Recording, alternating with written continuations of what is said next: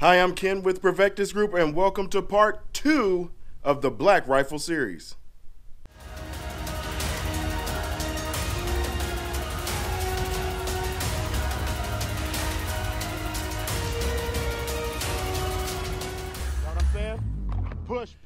So in part 2 of the Black Rifle series, we're going to talk about the loadout of the actual weapon system. Basically, what do I have on it and why? Been doing a lot of shooting with this head down Provectus PV-15. Got about 1,000 rounds through it. Not one malfunction, not one anything. Everything is functioning perfectly. I really like this gun. It's awesome. All right, so the first thing we're going to start with is the Magpul MBUS iron sights. I've got the rear sight and the front sight. You can activate it on the side here or on this side here. And all you're doing is pushing straight down, they pop up, or you can activate it by pushing down on the top. Most importantly, easy to sight in, and they hold their zero very well. Some people don't like this, but I actually love it. It's from Magpul. It's the ASAP plate, or ambidextrous sling attachment point.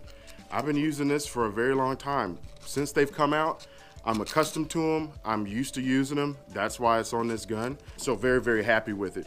Next thing we're going to move to is the Vortex 3-time Magnifier. I believe it's the VMX 3T. Works very well. It does what it's supposed to do. And I like it because it's got this little throw feature. You know, you can kind of get it out of the way, get up on your red dot when you don't need the magnifier. If I can see my target better, I'm more accurate. So next is the Trijicon MRO red dot. This is the first time that I've run a Trijicon MRO. For the most part, I've only used aim point. I really like how it has a much larger field of view, so I can see more of what I'm doing. Again, the better I can see my target, the better I can identify threats, the quicker I can get this dot on that threat, the quicker I can pull the trigger, stopping the threat. The mount for the Trijicon is a BAD. I believe it's Battle Arms Development. It's a skeletonized Trijicon mount. I like it. It's a third cowitness, so I'm able to shoot through my red dot at all times, but if my red dot goes down when I pop up my sights, I can just look through my iron sights, but I'm also going to be looking through the red dot as well. So it's co-witnessed. Works great. It's holding up pretty good. I've been kind of banging this rifle around on purpose, going through a lot of different drills and stuff like that, and everything seems to be doing fairly well. I'm also running this from Magpul's, the battery assist device. It does help you be a little bit faster. When you're doing your reloads, jam your mag in, your support hand can then go and start to acquire the grip while your trigger finger is actually running the bolt back forward. So you can manipulate the bolt with your trigger finger. I really like it. You're not having to come up here and hit the ping pong and all that kind of good stuff. Really like it. It works good. Okay, the next thing is from Bravo Company Manufacturing. It's the K.A.G, or Kinesthetic Alignment Grip. Yeah, mouthful, but works very, very well. The biggest thing that I like about it is that it's just a stop. It just stops your hand. I really like that. I can get up on the gun. It gives me a solid reference point of where my support hand needs to be every single time. It works very well. It's my first time using it, and I'm impressed with it, and I like it. The next thing is from SureFire. This is a SureFire M600V. I think it's 600 lumens. Don't quote me on that, just Google it. But really good light. The reason why I got the M600V in particular is because it does white light and it does infrared illumination.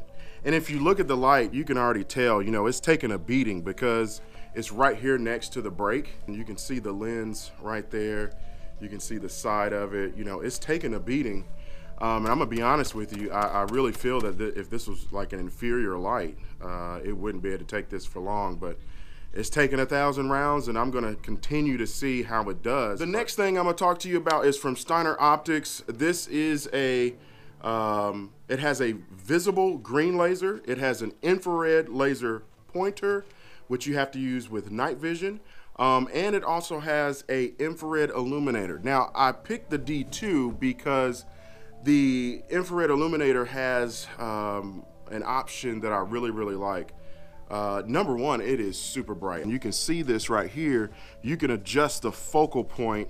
You can make it where the illuminator is real tight and the focus point is real tight, or you can adjust it out to where it's like a flood type light. The next thing that I put on is also from SureFire. It's the dual tape switch. What it allows me to do is it allows me to hit this button and I can activate the D-ball D2, or I can come down to this switch and activate the SureFire light. And the great thing about this is that my hand reference on the BCM K.A.G mount or hand stop, I can get here, my finger, because of my grip, I use a C-clamp grip, I'm able to activate either one of them and I'm not even having to adjust my grip. So guys, that does it for part 2 of the Black Rifle. Stay tuned to part 3, but just from the bottom of my heart, thank you guys so much for watching these videos. It means a lot to me. As always, if you have any questions, put them down in the comments. As soon as I see it, I'm gonna answer it. If you like this video and you like videos like this, please hit the like button, subscribe to the channel. Now you can also find me on the interwebs at www.provectusgroup.org. Also able to look at all the classes that we have for this year. We've got classes scheduled from now until November. So if you'd like to take a class, go check me out on the website provectusgroup.org. You can sign up and everything on there, or you can find me on Facebook /Provectus Group, on Instagram at Provectus Group. And guys, in all that you do, be unstoppable.